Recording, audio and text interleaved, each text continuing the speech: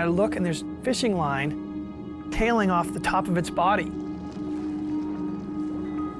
And the first thing I did is I swam down, I snipped the line off the top of its head, right just above the hook.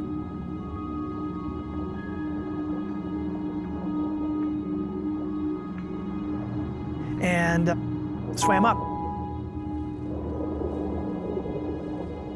She didn't swim away. She was just hovering right underneath me.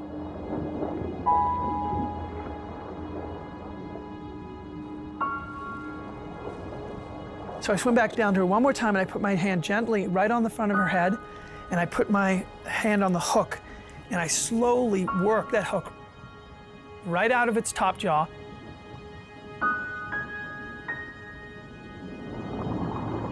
And I thought, that's it. You know, she's gonna swim off now, she's been saved. And I look down, and she's circling right under my feet.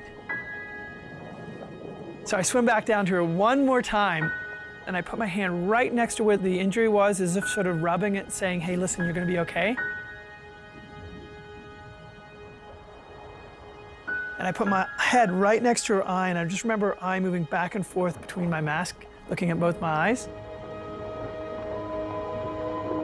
And realized that she knew I was trying to help her.